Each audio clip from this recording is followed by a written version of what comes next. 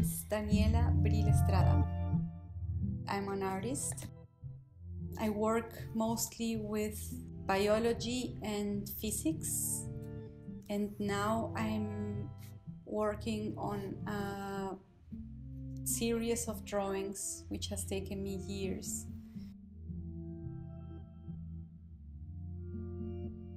The drawings that I do are based on a hypothesis that I wrote myself about a possible fundamental force in nature, and this fundamental force would allow me to prove where a carbon atom has been, where it originated in space, and how it has been part of the cycle on Earth. As we know, carbon is the element of life. It's the fundamental element of life, since it creates the compound molecules. So according to my hypothesis and my fundamental force, it would be possible that one carbon atom that belonged to a human body is now part of one of my drawings.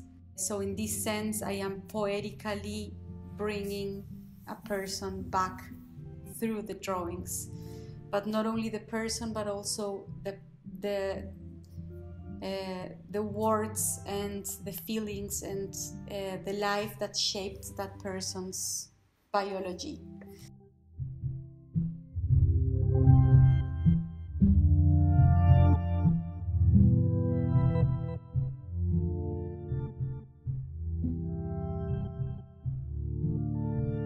I decided to dedicate this show to the female writers of the Beat generation, which was the generation after the Second World War in the United States. This was a generation of mostly white men who freed themselves of what society told them to be or what they had to be, remembered as the queer and free generation of Kerouac and of Ginsberg. But you never really hear the names of the women who were also part of it. So I started working on their lives and doing some research. Joyce Johnson, who is one of them, she says that women, they weren't allowed to go on the road. They had less options to be free. Still they did it. Still they said no to everything that they were supposed to be, and they wrote poetry, and they carried on with their creative side. And this group of rebellious women should be